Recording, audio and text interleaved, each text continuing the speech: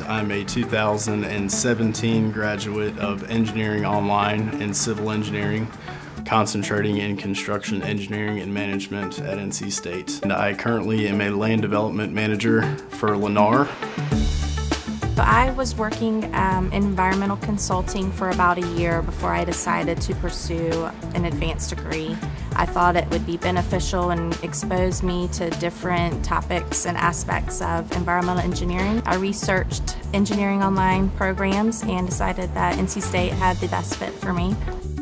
I'm from El Salvador and I did my undergraduate studies there, and then I joined the industry of structural engineering.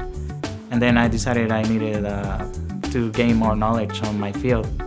And while I looked to many other universities, I picked NC State. I took 2 or 3 courses per semester to finish my degree online around 2 years. I was able to do it as quickly as possible, so a lot of what I was learning, I was able to apply it right away. And that helped improve my performance at work and better improve my salary. Ready to start? We're ready to start. All right, stand by. Good morning, everyone. So last class we started to talk about. I felt that watching the courses online was almost like being in the class. I took 1 class per semester to allow me flexibility with my schedule while I was working full-time. I also got married and had my son in 2012, so I had a newborn baby and was also taking classes at the same time.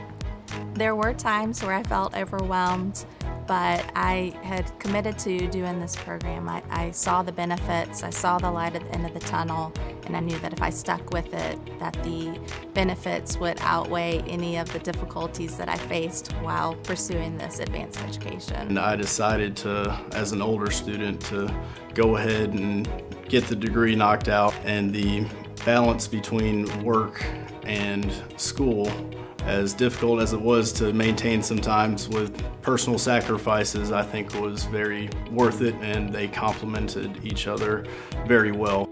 I was using my knowledge that I gained in the classroom on the job, and vice versa. I was using experience that I got on the job site and transitioning that to the classroom, and it made for a wonderful learning experience.